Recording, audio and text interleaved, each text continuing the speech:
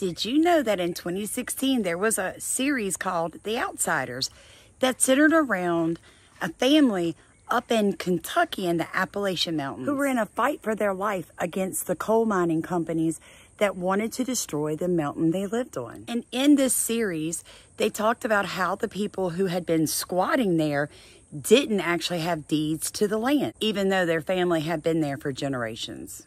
So my question to all of you is, how many people do you think have actual deeds to the property that their families have been on for the past 250 years up in those Appalachian Mountains? And on top of that, I know everybody has heard about the new lithium and quartz deposits found right underneath where the hurricane devastated everybody's lives. But it gets so much more interesting, folks. Did you know that people have been taking their own personal helicopters up there to rescue people, and that the local government and police departments are threatening to arrest them? There are also people and sheriffs angry that people are trying to feed people. Now, I would never make any of these statements unless I had proof, and not just a little proof. I'm talking a whole lot of proof, folks. So I hope that you stay with me over the next several minutes as I break down for you what is happening up in the eastern part of the United States. My name is Samantha. I am an owner and operator of a 2-acre farmstead located in southeast Louisiana. And this is near and dear to my heart. 1, because I love America. 2, because I love Jesus. But 3, because I lived through a very similar storm in 2016, and I understand what it's like to be in a no flood zone and then turn around and have 12 foot of water swing in 3 hours on top of you, and you take 48 hours to get out of there, and you have to rescue yourself, because guess what? Nobody's coming to rescue you. So let's start with the beginning of the video, The Outsiders. So this was a 2-part series, had 2 seasons, and it broke down what was happening up in the Appalachian Mountains.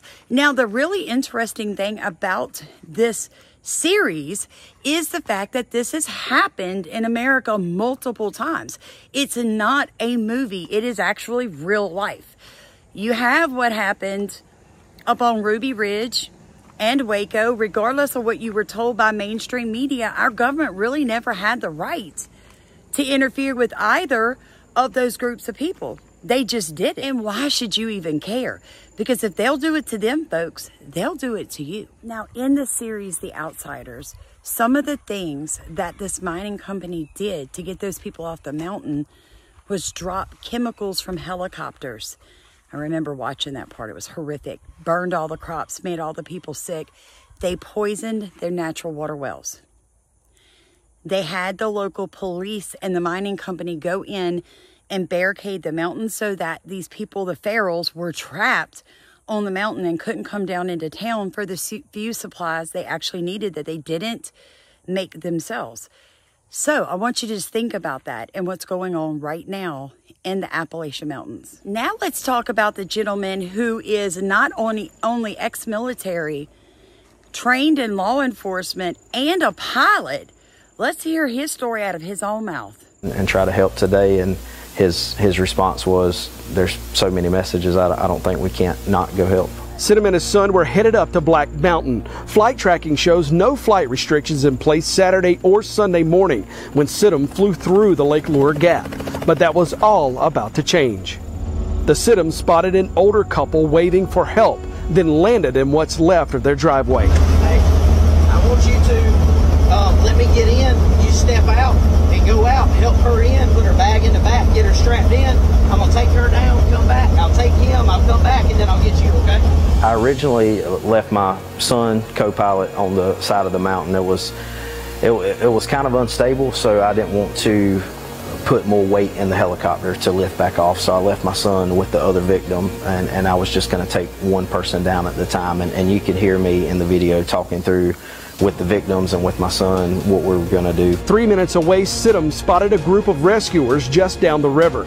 He landed and found someone in charge. Told him my background experience, law enforcement, firefighting, pilot. He immediately started helping with coordination. He gave me radio frequencies to coordinate with them on, set up a landing area for me to come back with the other victim. And in the middle of the whole conversation and then blocking the road off, I was greeted by the at that time I didn't know, but Lake Lure fire chief or assistant chief maybe, and he shut down the whole operation.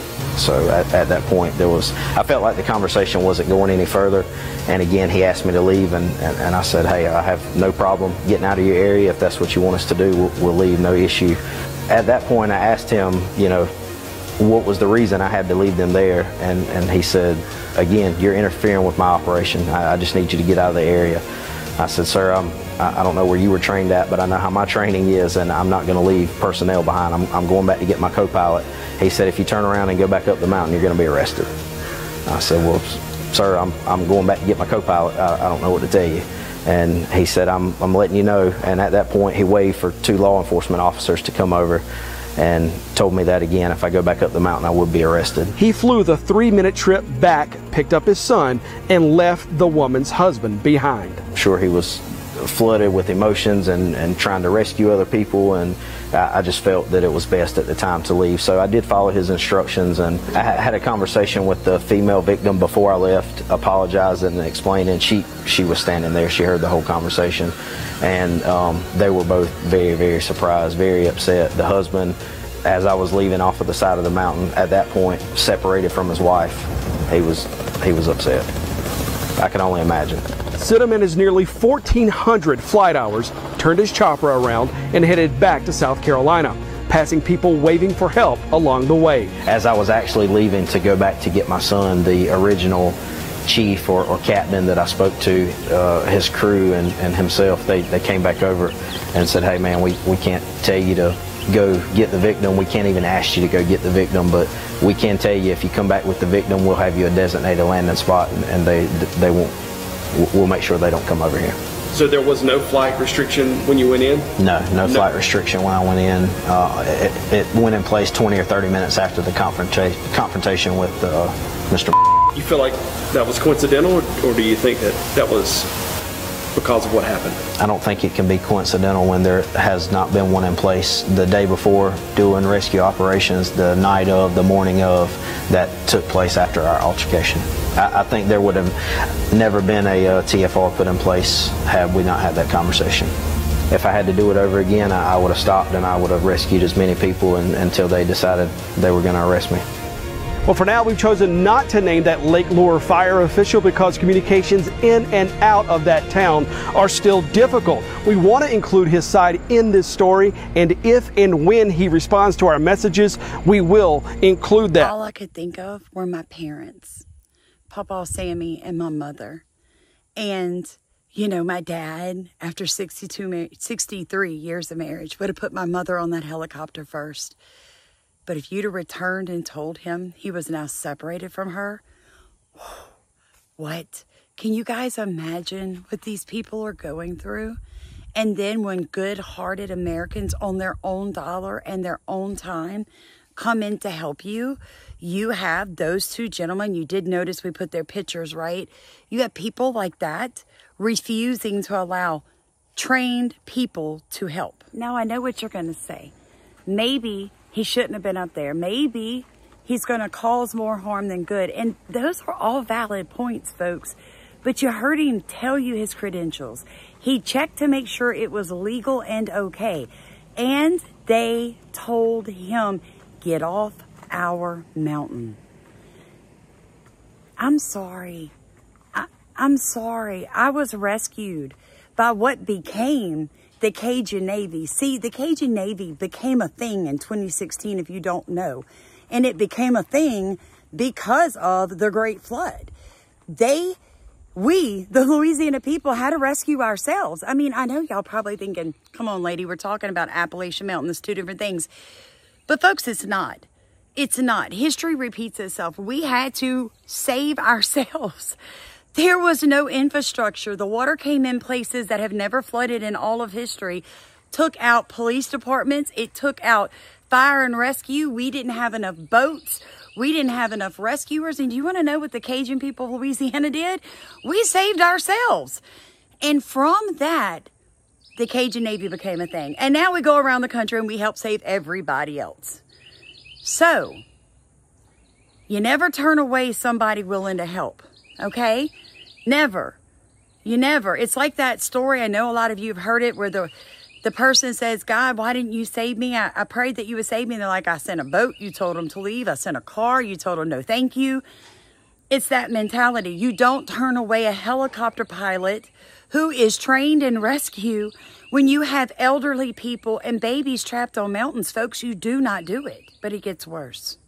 Because not only that, you have sheriffs getting angry because somebody cooked food for people in the hurricane who were hungry. Watch.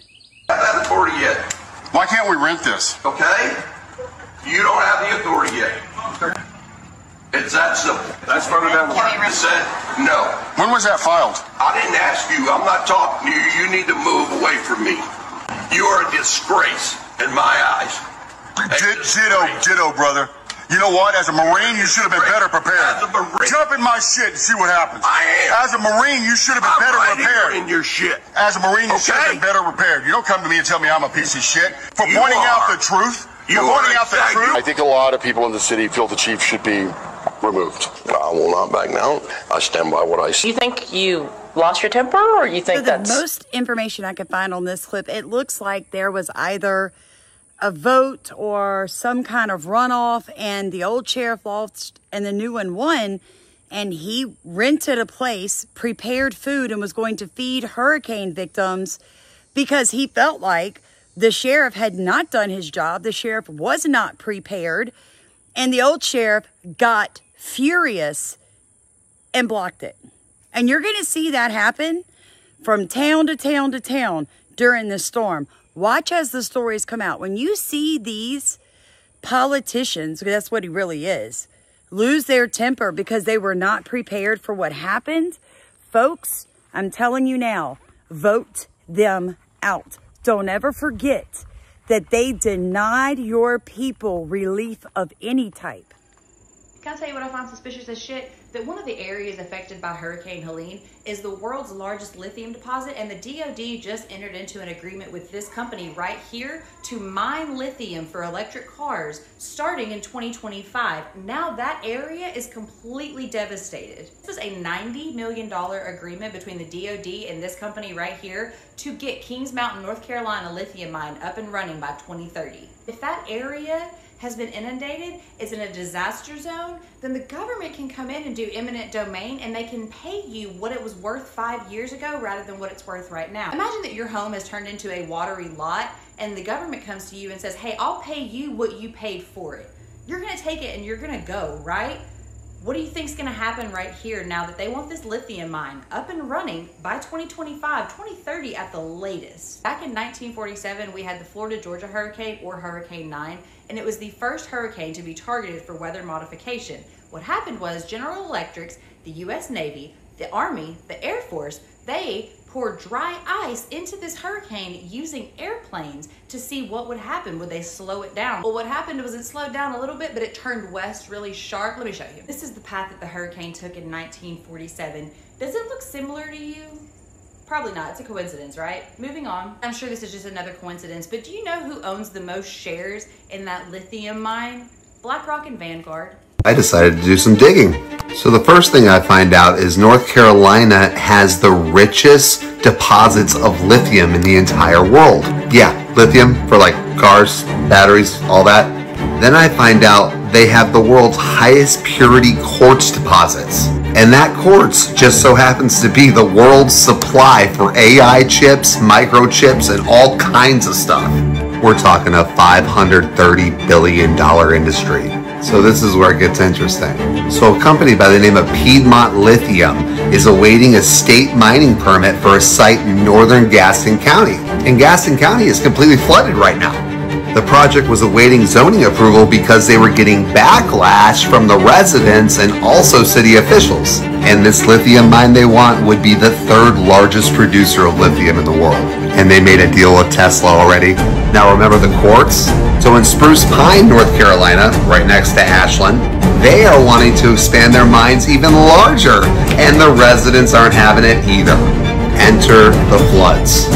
People, these are mountain towns. It rarely, if not ever, floods in the mountains. I would know, I grew up in the mountains in Colorado, which means none of these people have flood insurance. I mean, the media is saying biblical devastation in North Carolina, aka like the worst thing that could happen. An image of weather radar data from Thursday night. It's showing the eye of Hurricane Helene as it was moving into Florida. In this blue mass, it's a bunch of birds and probably some insects too. Wildlife typically shows up as blue on these radar images. And it's actually pretty common for birds, and especially seabirds, to get stuck in the eye of a hurricane.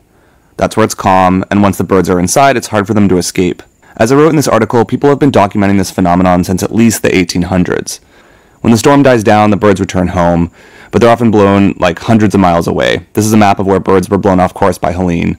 There are literally seabirds in Kentucky right now. So it's a cool phenomenon, but it's also probably... Any more resources the federal government could be giving them? No, we've given them, we planned a significant amount of it, even though they didn't ask for it yet. Hadn't asked for it. A pre-planned amount, without seeing how much damage was done, without knowing how many people are homeless or their businesses are destroyed or possibly are dead. They gave them a pre-planned amount. But in the same month of September, we gave out $16 billion to Israel and Ukraine.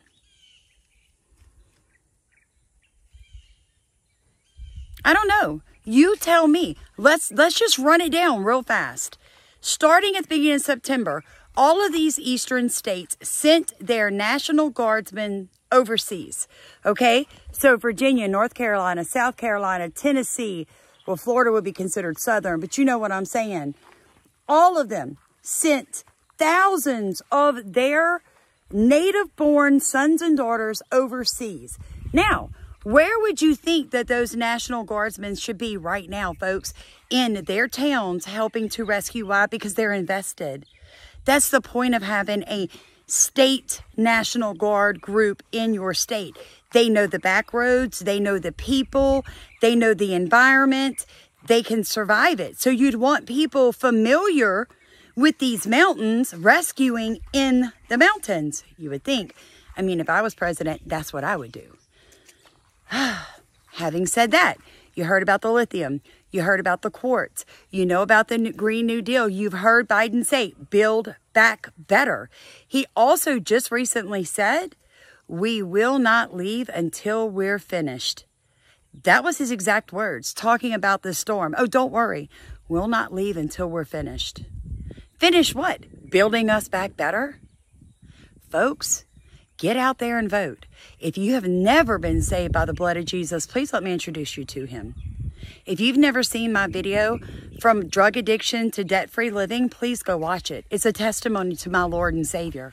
But let me introduce you to the man who changed everything for my husband and I. His name is Jesus. It is so simple. Don't let religious devils keep you from knowing and having a relationship with the one human that ever lived that can save you. He's the only one. All you have to do is confess it with your mouth and believe it with your heart. You could rededicate your life today. If you've been saved but you fell away, rededicate. Folks, it's not that difficult. All you have to say is, Dear Heavenly Father, I asked Jesus into my heart. I asked him to forgive me for my sins and wash me white as snow. Lord, I know that he died on that cross for me, that he was buried in a tomb, and 3 days later, he rose from the grave and is now sitting at your right hand, soon to return for his elect. Lord, I thank you for that. I ask you to fill me with the Holy Spirit and create in me a new creation. In Jesus' name, amen. Now, you need to join a church. You need to get a good Bible, and you need to ask the Holy Spirit to come live inside of you. When you get into that church, they're going to talk to you about baptism. Do whatever your pastor tells you to do. If you're in a Bible teaching church, you can't go wrong, folks. Look, I love y'all with all my heart, but you had better get prepared. Today is October 1st. Ports shut down across this great nation. If you're not stocked up, it's something called supply and demand, folks. And if you don't have it, somebody else is going to need it, and there's not going to be enough. That's what supply is. So then demand comes in and prices go up. With everything America is facing right now, we are in deep trouble. And if we don't get Trump back in there, it's going to be worse.